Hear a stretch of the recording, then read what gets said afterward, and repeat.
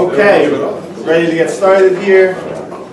We've got sign sheet going around.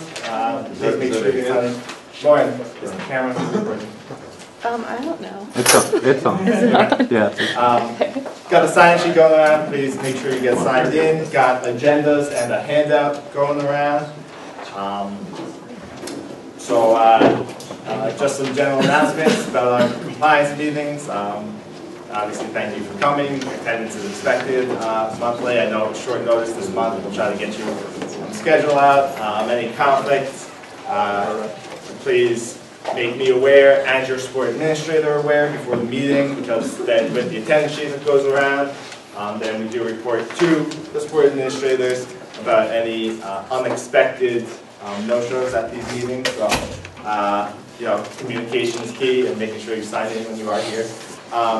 Got the agenda going around, so first thing, want to just touch up on some of our departmental policies at the beginning of the year, have some new people, and also just some reminders about what we're doing, and also things are changing with Jump Forward, still in that process. So, CARA hours, like last year, submitted through Jump Forward weekly, so try not to fall too far behind on that. Don't cause us problems, because we need to then get them out to student athletes. Of course, with Jump Forward, you are not having student athletes approve the hours. It's from the compliance office that we have the student athletes approve the hours. All you're doing is submitting the hours to us. So we need that in a timely manner so that it's fresh in the student athletes' minds and they're not looking at something from weeks or months ago by the time it gets to them. Phone logs, we expect you to submit through Jump Forward approximately the 1st and 15th of the month. The closest date that you are in office, we completely understand. That's not something that ever is going to come up in a performance review, that it was the 17th before you turned in phone logs. The way that process works, if you make phone calls through the Jump Forward app, it automatically logs the calls. All you're doing is clicking submit on Jump Forward, and what that's doing is assuring us that those are in fact all of your calls. We can see them before you click submit, but clicking submit assures us that that was all your calls. If you made calls not through the Jump Forward app, you're expected to manually enter those, which then submitting makes us aware that you have in fact manually submitted all calls made not through the app up to that point. So twice a month, get phone log submitted to Jump Forward. The recruiting approval request is still the paper form that we've always been using. That was something we hoped to have on Jump Forward this summer. It didn't happen, but we still hope to soon have it on Jump Forward. So obviously, if that changes at some point in the coming weeks, we'll let you know as that happens so that we can cut that paper out of the process and do that on Jump Forward. But for now, recruiting approval, before you go out recruiting off campus, print the form off the O drive and submit to us in paper. When logging your contacts and evaluations from off campus, that is done on Jump Forward. That can be done right after a visit. You can do it from your phone. That's something that doesn't have to wait until you're back in the office. I don't know what, different coaches have different preference. Some coaches like to do it while they still physically are at the location so they don't forget. Others keep handwritten notes and then do it back in the office. I don't care, as long as you're doing it accurately and in a timely manner. The declaration of coaching staff, another form we didn't get to upload on Jump Forward this summer. At this point, a number of you have not submitted your declaration of coaching staff. If you could print those off the O drive, get them submitted to me, and that we will have on Jump Forward at some point, but there's really no rush on that since it's, for most of it, I know there's coaching changes throughout the year, but mostly it's a beginning of the year and done. So obviously the target is before next year to have that form on Jump Forward. But those are some of our basic policies, so hopefully everyone can stay on top of those paperwork kinds of boring side of compliance. Does anyone have any questions about any of those processes? Okay then, I'll get into this presentation now.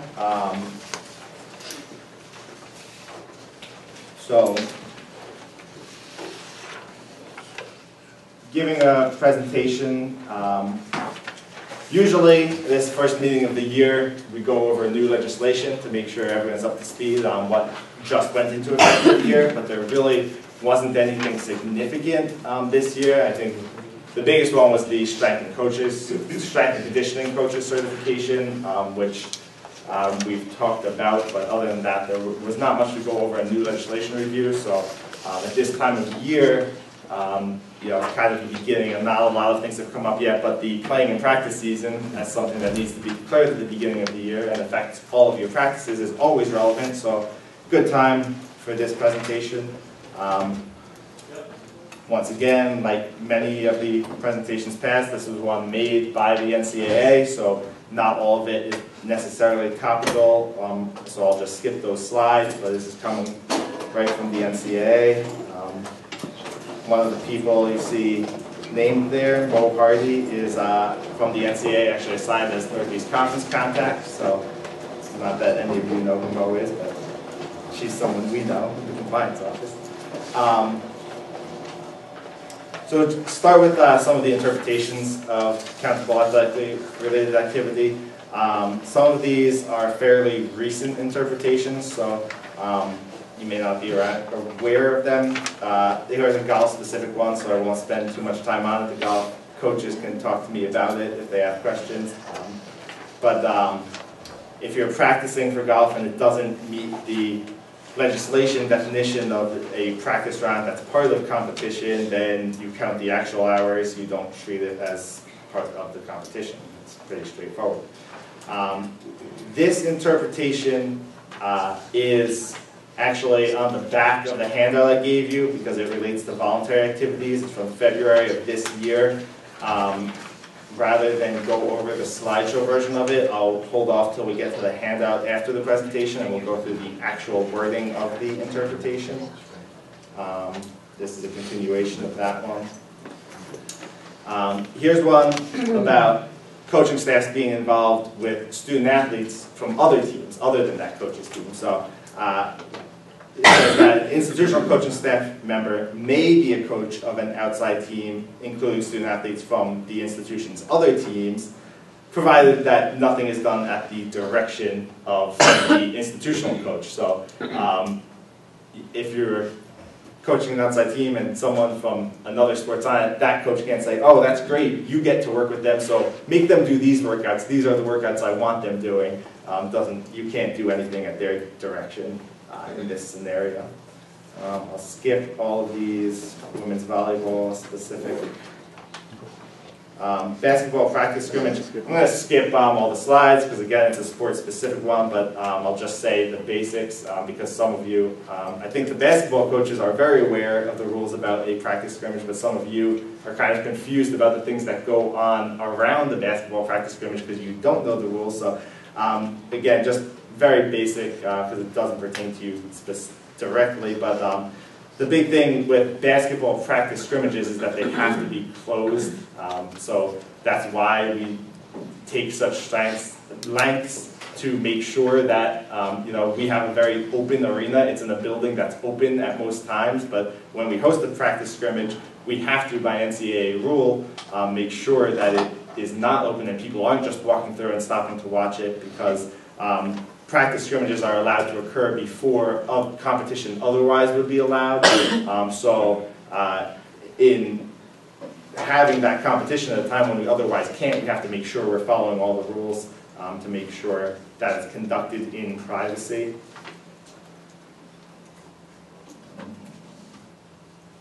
All right, into the bulk of it, the countable related activities.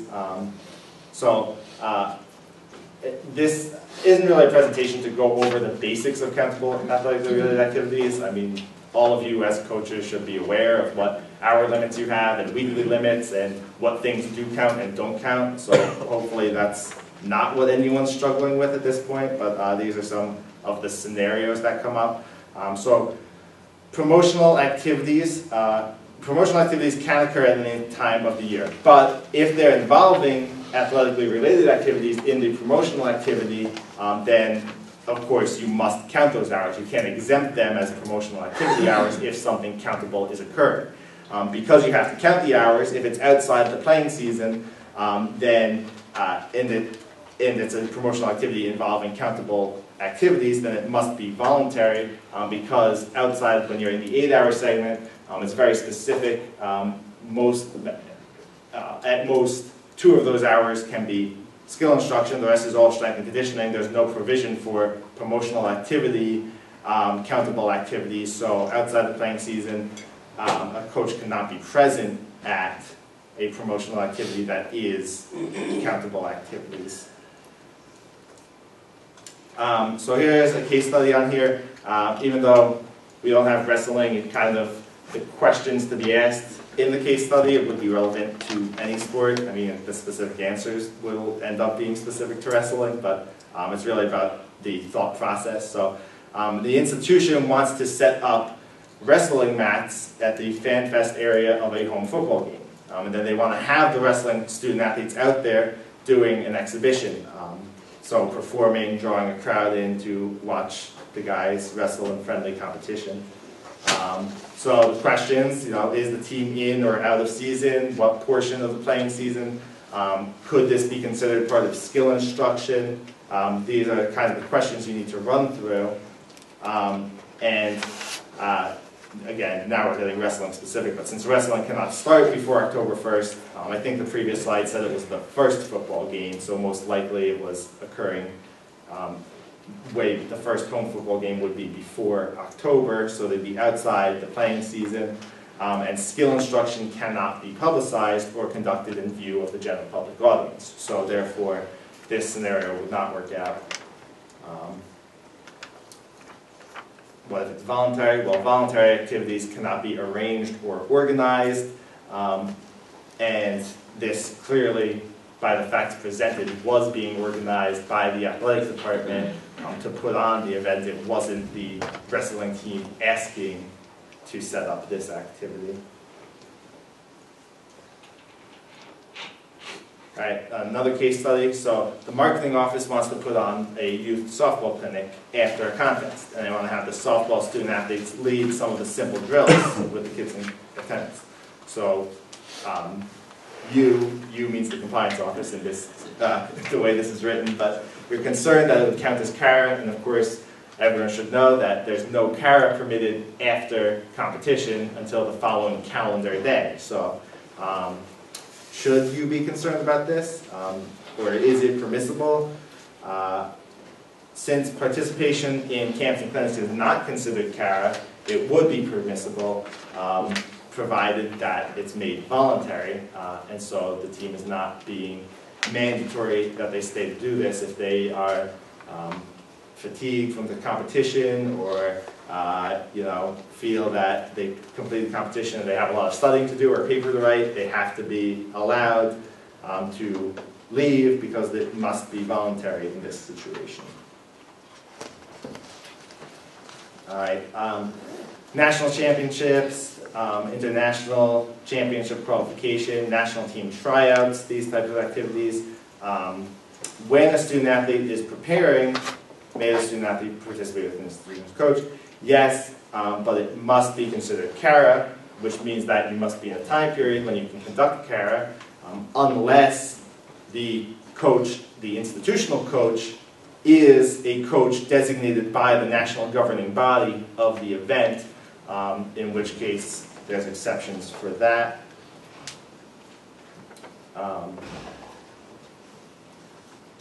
This is, and again, goes on with when an institutional coach is a participant in some national championship, international type events. So there's exceptions for a coach being a participant as well as student athletes. National team tryout competition. So this is always the fine line, or at least in the coach's mind, it's a fine line. The NCAA thinks it's more clear in most cases, but what is a tryout and what is not. So national team tryouts, an institutional coach can coach their student athlete at the national team tryout. The idea being you do not need to be designated by the national governing body, because if it's a tryout, the national governing body likely is not coaching up the student yet, or the athlete at that time. Of course, they would need to make the team for the national governing body coaches to step in and coach them. So you, as their institutional coach, can be their coach to help them get to that point of making the team, helping out with tryouts.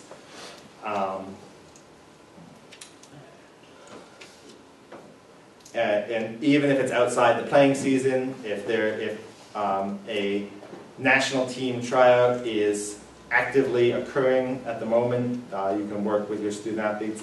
Of course, if you're ever in this situation, as much notice as possible, speaking with us in the compliance office, making us aware that this is a possibility, these are the dates, this is what to be aware of.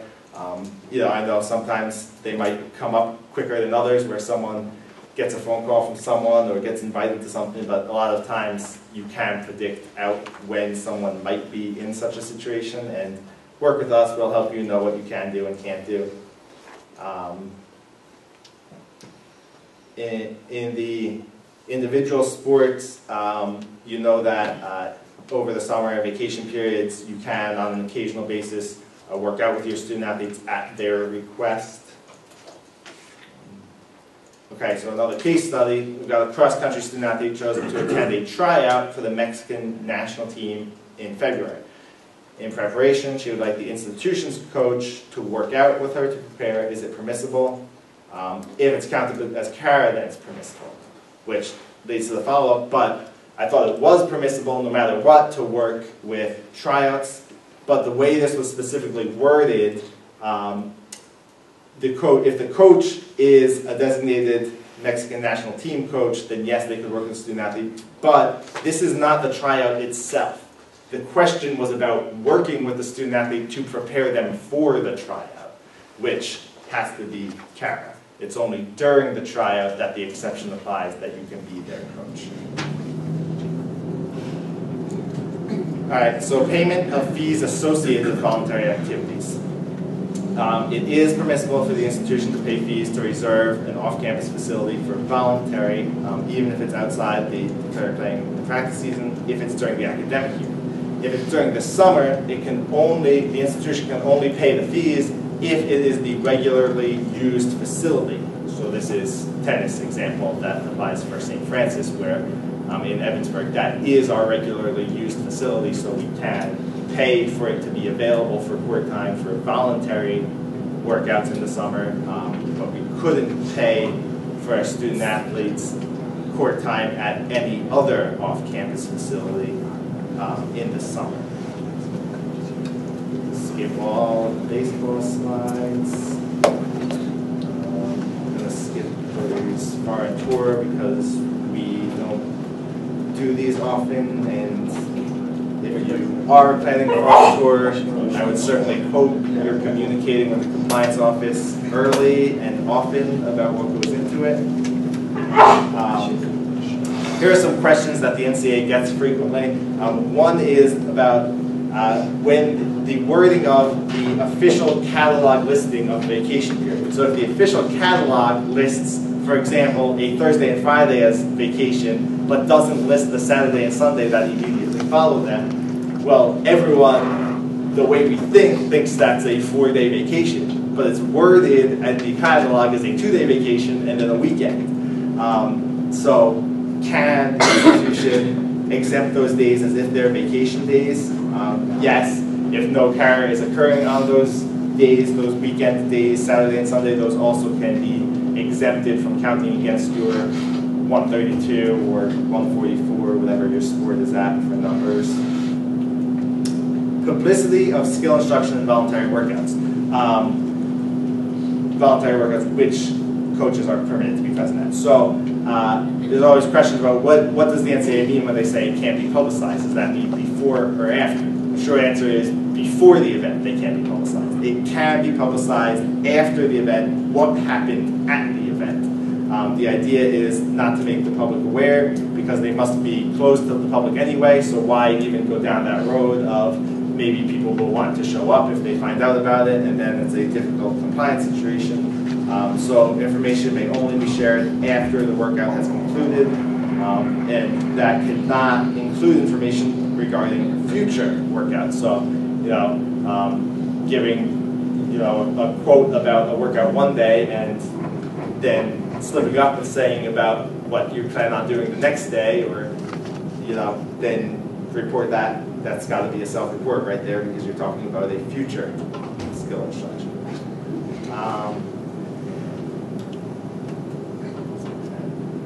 Competition after the conference tournament. Most sports do permit competition after the conference tournament if you are still in season, even if you haven't qualified for whatever the next tier is. In most cases, NCAA competition. So in most sports, for that matter, most sports allow practice after the conference tournament. The idea is, the key thing is that you would have to have days left.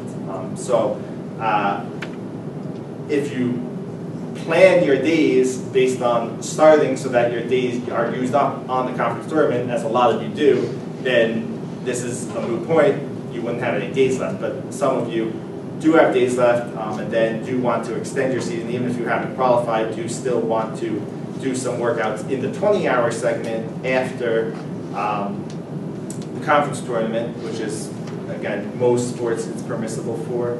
And it is even permissible to schedule competition after the conference tournament, provided you have a day of competition left, of course.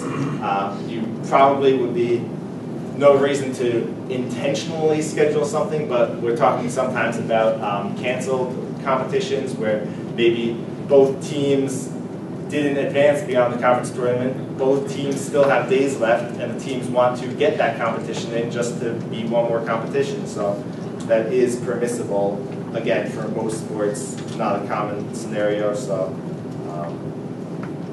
a lot of these things are, I'm saying them now, but really what it comes down to is talk to the compliance office if you're in this situation. Club teams.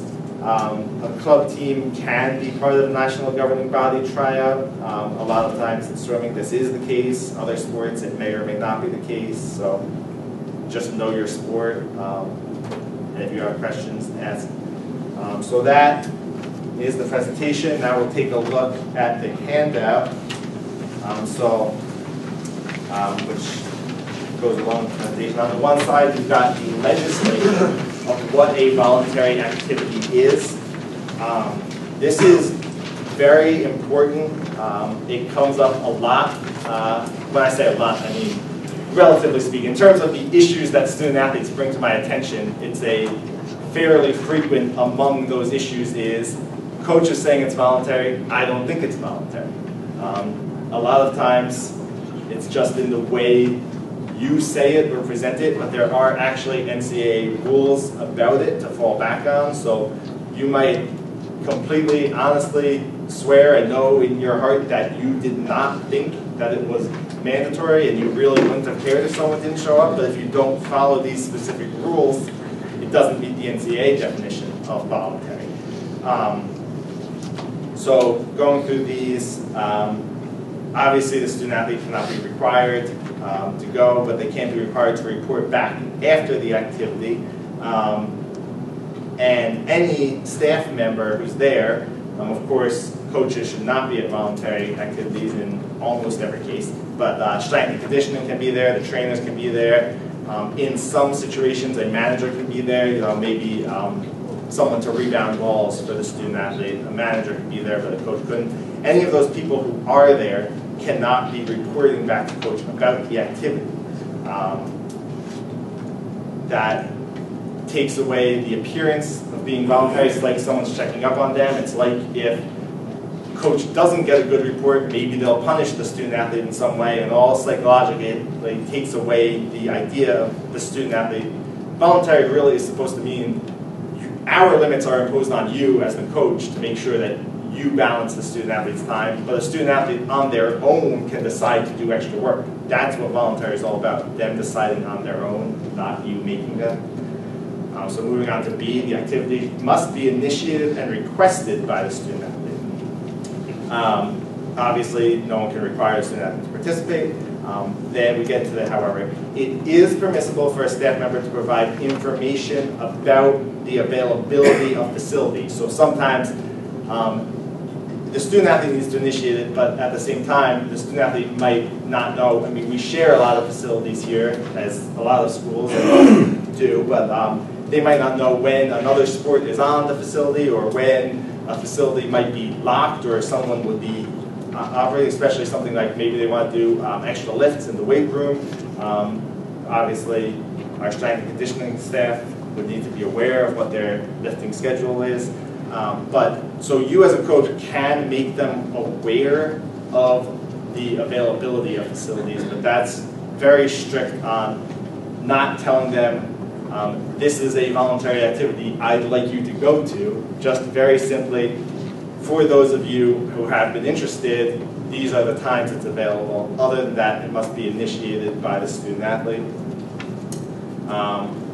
Attendance cannot be recorded. Again, that's similar to the first part where it goes back to maybe you wouldn't do anything about it. Maybe you have no intention of following up. You just want the information, but you could theoretically take action based on who was there, who wasn't there, which leads into the last part that there can be no penalties for not participating. And then the flip side of that is there can be no recognition or incentives for attending. Then it's like, well, are they doing it because that's what they want to be doing, or because they feel like because of the praise someone else got or something tangible that's the reason they're doing it. This is, if you look at the bottom box, I know when I print these things out, you don't usually look there. Major infraction cases, there have been 11, which is a relatively high number, especially when you look at the top in parentheses when these bylaws were established. We've got a bylaw first adopted in 2001 to have 11 major infractions. That's not talking about the secondary violations that occur all the time in all sorts of activities. 11 major infractions just related to violating the definition of voluntary. So it is a big deal. I know a lot of you feel like it puts you in a difficult situation where a student athlete can just say they didn't feel it was voluntary, but ultimately that is the reality. They have to truly feel that it was voluntary for it to be voluntary. So be very aware of the language you're using and how you are presenting things to make sure something that you intend to be voluntary and to not count on in your CARA is meeting the NCAA definition of what is voluntary. If you flip that over, you'll see the interpretation that I skipped in the slideshow because the slideshow was just kind of a recap for it, and I have the full interpretation right here. We've got an institution's coaching staff member may not observe enrolled students or student athletes, so it's any enrolled student, it doesn't just refer you to your team, in non-organized athletically related activities outside of the playing season. A coaching staff may observe enrolled student athletes or enrolled students or student athletes in organized athletically related activities, including things like intramurals on there, provided the coach is not directing or supervising the activity.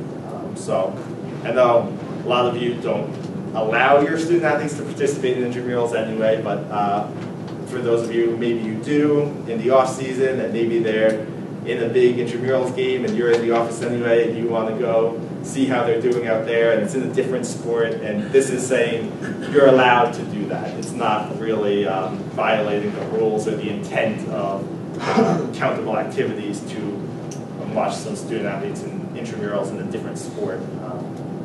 But of course you can't be setting up those activities to force them to stay in shape or something like that.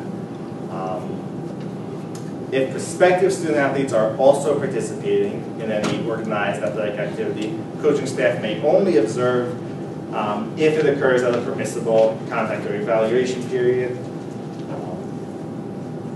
And the staff noted, which is in the legislation anyway, that in individual sports, the coach may participate in some individual workout sessions at the request of the student athlete. So that's a lot of the more in-depth playing and practice season things. I know a lot of the basics that you do, you just declare your season, you mostly know how to do that. You know the recording of hours, but this gives you more of the in-depth behind a lot of the hours. Between that presentation and the handout, if you have any questions on any athletically related activities in the playing practices.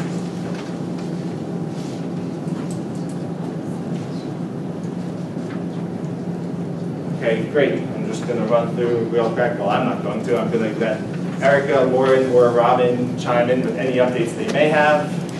Nothing from Erica. Just really quick, if you guys haven't had the need to use the change roster form, I sent out an email midsummer. It's on Jump Forward. In your form library, it's kind of weird when you click on the form itself. You have to click Submit Form to actually fill it out before you do anything. Once you do that, it comes to me. So if you make any additions or deletions to your roster, that's the way to do that. Have fixed the problem that football's been bugging me about for the last year, that anyone who leaves university will not show up on Kara, your Kara hours anymore. So I tried to go through anybody that was deleted to this point and get rid of them, but if you're seeing somebody that shouldn't be there when you're filling out Kara hours right now, please just shoot me an email and I'll get rid of them for you. Thanks.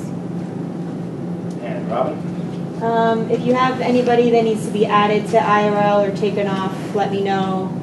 Any questions about official visits or anything to look at to approve, let me know. And also, whoever hasn't signed the certification of compliance, if I can grab you before you leave today, that'd be awesome.